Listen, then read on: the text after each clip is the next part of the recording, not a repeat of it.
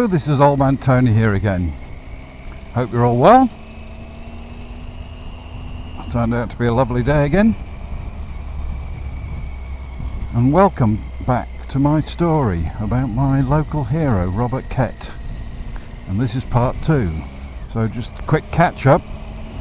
Robert Kett and his band of rebels had gathered together and decided to march on the city to put forward to their grievances about the Enclosure Act, which had taken away their rights to use of the common land. They gathered together at Wyndham and then marched on Norwich, gathering together more and more people as they went. They'd had representations asking them to disperse, but they'd refused that and decided to go on to the city. They wanted to put their point of view forward to the Crown, and the city represented the Crown in the area. So the rebels had been refused the right to march through the city, so they decided to take an alternative route and set up camp on Mousehold Heath, just north of Norwich on a hill overlooking the city. So here we are on Mousehold Heath, where the rebels had set up encampment. By now the numbers had risen to about 16,000, no mean feat, and they'd come from at least 20 parishes around the area gathering together. And this was only one encampment in East Anglia. There were a whole number of others as well, but this was the biggest one and the most famous one.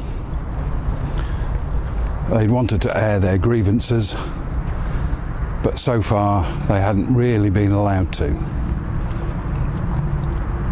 So they set up camp here overlooking the city of Norwich, where they thought they'd find the place where they could air all their grievances and get some sort of satisfaction. Here on Mousehold, Kett set up his council with representatives from each of the parishes that had joined in with him, and also one representative from Suffolk as well that had come across the border. Here they set up their administrative offices and tried to decide what to do next. They were overlooking Norwich, which at this time in 1549 was the second largest city in the UK after London. And bearing in mind Kett's group now numbered over 16,000, the city of Norwich only had a population of 12,000. So by now it was a formidable force. Here they drew up an extensive list of demands with all their grievances and arranged for it to send to the Protector of England at the time, Lord Somerset, who was standing in for power due to the King's young age at the time. The list of demands really was all about the grievances of the declining rights of tenants, the destruction of common land, and all the other things we've talked about before. During all this time there was a bit of a truce between the camp and the city, and no real action had taken place. But by the 21st of July, which is 2 or 3 weeks after, 3 weeks I think, close on, after the rebels first gathered, a messenger came back from London and with representatives of the cities came up here to Mousehold Heath and declared that this gathering was a rebellion and that if they dispersed now, everybody would get a pardon. But Kett, not having any of their grievances met, refused this, and the impasse continued. Because of this, the city officials shut the gates and started to prepare their defences against this rebellion. So it was here that Robert Kett set up his cannon, overlooking the city in a very strategic position.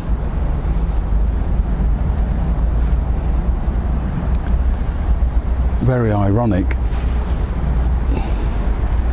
seeing as in the other direction now in modern day times, behind me is Norwich Prison.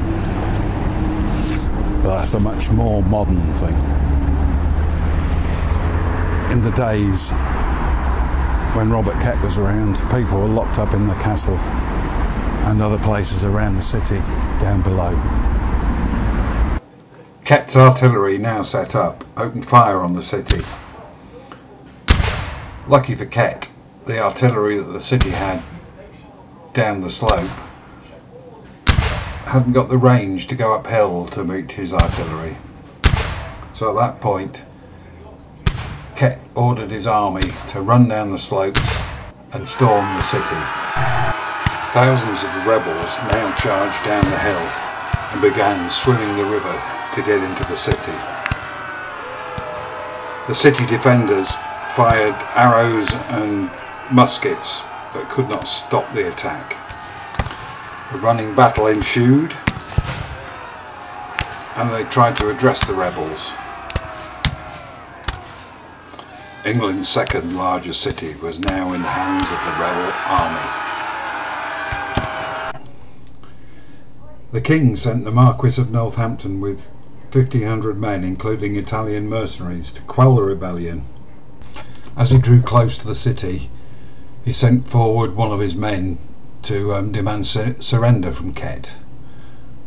But the Lord Mayor of Norwich responded and said, well, Kett's gone again.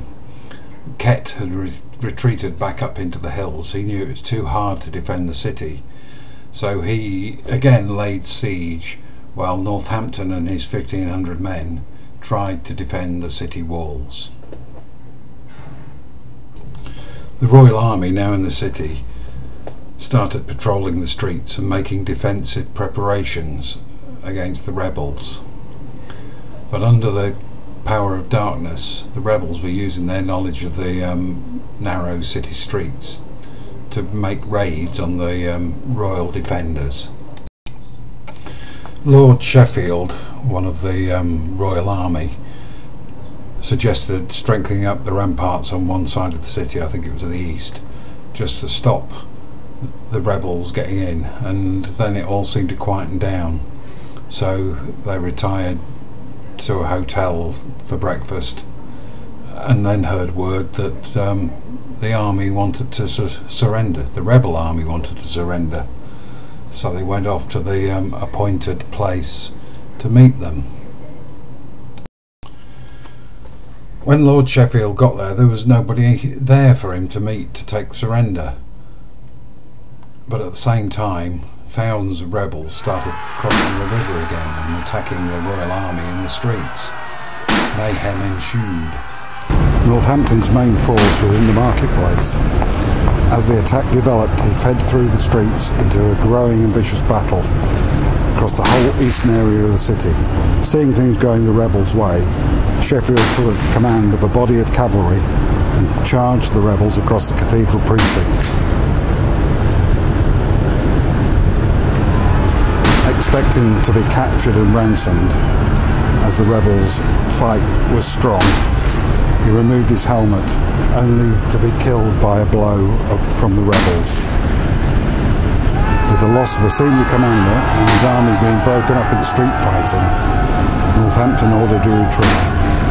The retreat did not stop until the remnants of the Royal Army reached Cambridge.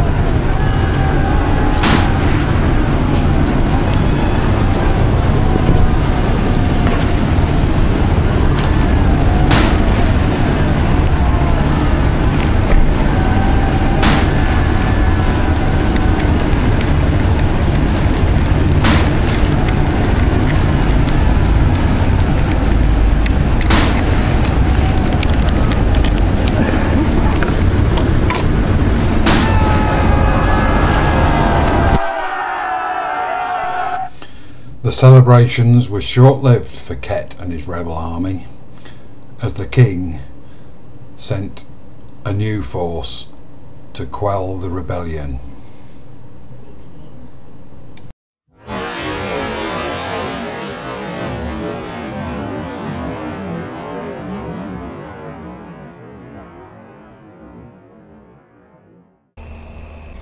Well, things were looking quite bad now for Kett and his rebels. The Earl of Warwick had arrived with 12,000 men, including mercenaries from various other countries, and the writing really was on the wall when 1,200 Landsknecht from Germany arrived, riflemen and pikemen, and Kett knew he could no longer hold on to the city. So the rebels all retreated, the ones that could, through an area of land called Dussindale, the location of which is now lost in history. But they fought their final battle. It's thought that 3,000 Kett's 12,000 men were killed in that battle, with only the loss of about 250 men from the Earl of Warwick's army. And depending on the story, between 30 and 300 of Kett's men that couldn't get out of the city were rounded up and hanged in Kett's camp on Mousehold Heath. Robert Kett's brother, he was captured, and then a few days later Robert Kett himself was in a village outside of Norwich, was also captured.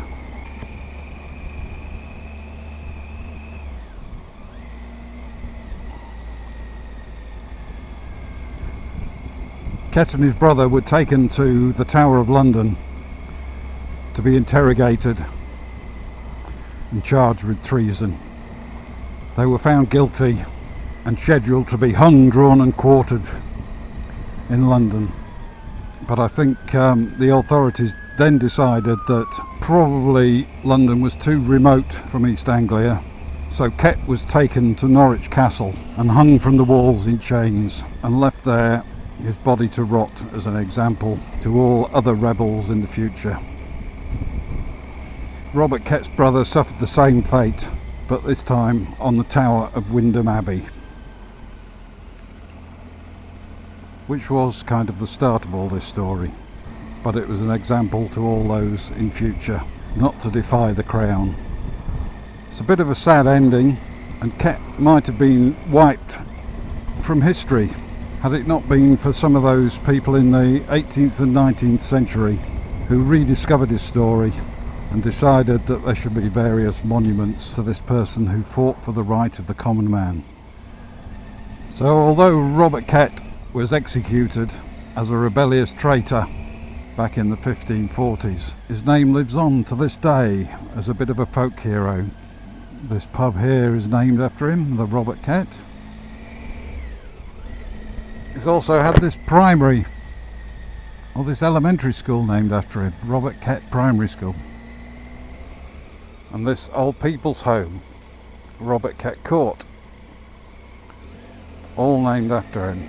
So certainly in the eyes of the locals his name lives on.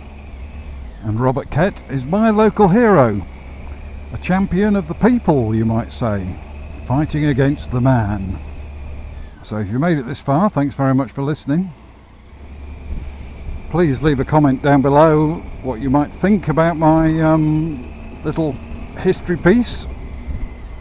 I always reply to comments, and I always appreciate them. It lets me know someone's been watching. Because although I have fun doing these, it's always fun to know that somebody actually watches them. So this has been Old Man Tony. Goodbye.